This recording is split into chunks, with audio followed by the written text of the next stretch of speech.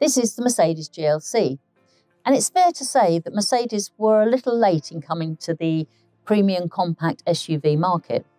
But this GLC is now the brand's biggest seller, so it was obviously worth the wait.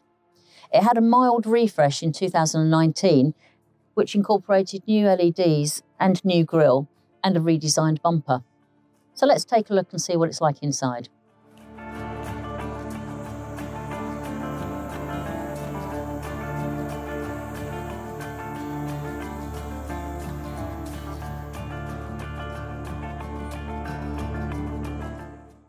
As you'd expect from Mercedes, the quality is very good.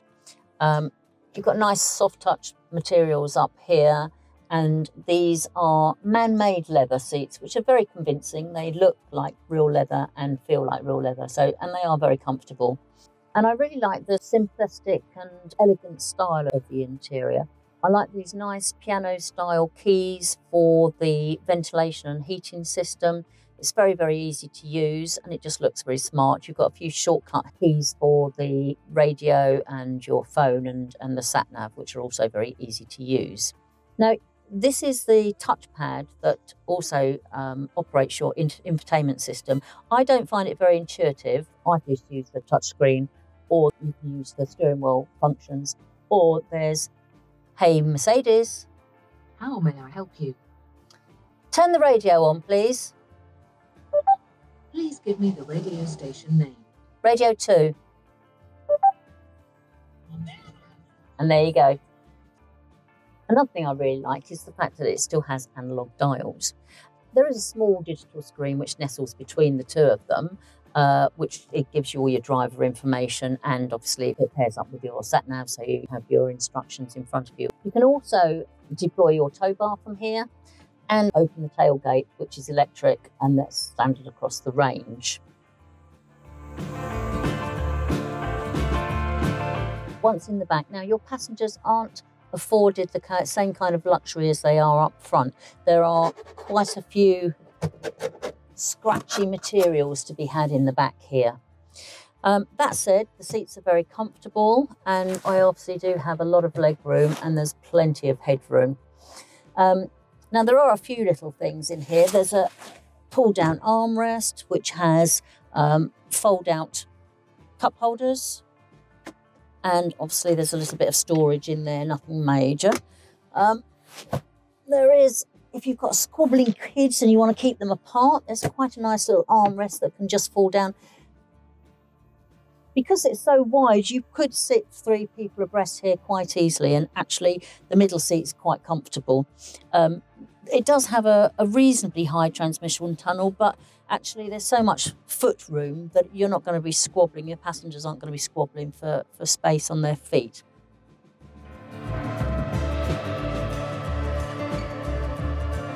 Moving round to the back. So, as I said before, all the GLC range comes with an electric tailgate as standard. So, and it's a decent sized boot. It's 550 litres with all the seats in place, and that rises to 1,600 litres with the seats down. Now, putting the seats down is very easy. There's one button here and this one here, and they just flop forward to give you a really nice flat load base. There is also lockable stowage underneath the floor. It's a decent size, and because it's lockable, it's nice and safe.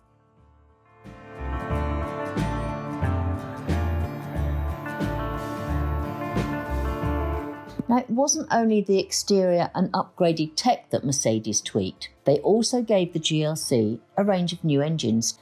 Our test car is the entry-level 220D 4MATIC Sport, which is now fitted with Mercedes' latest 2-litre diesel engine. And I'm happy to say that it's a great improvement over its predecessor.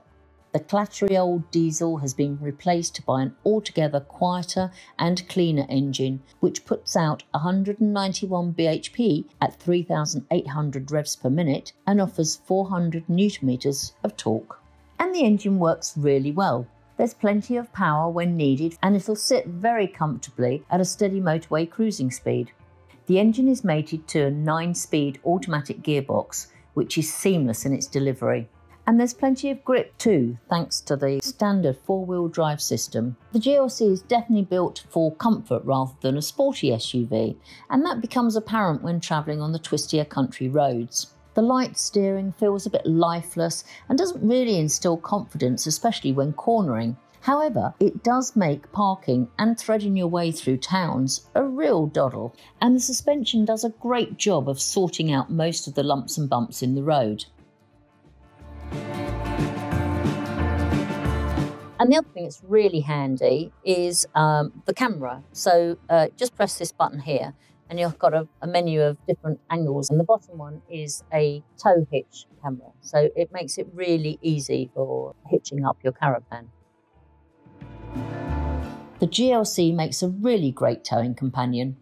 The engine and the gearbox are well suited, and they did a great job of hauling the large Bailey Valencia Caravan around my extensive test route. It handled all the inclines without being phased, and the engine note was never more than a whisper. On the motorways, it was steadfastly stable, and even in the adverse weather conditions I encountered, the GLC was safe and secure.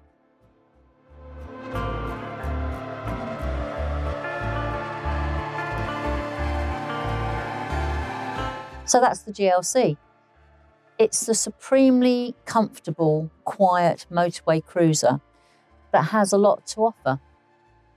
It tows incredibly well, and it's a good, practical family car.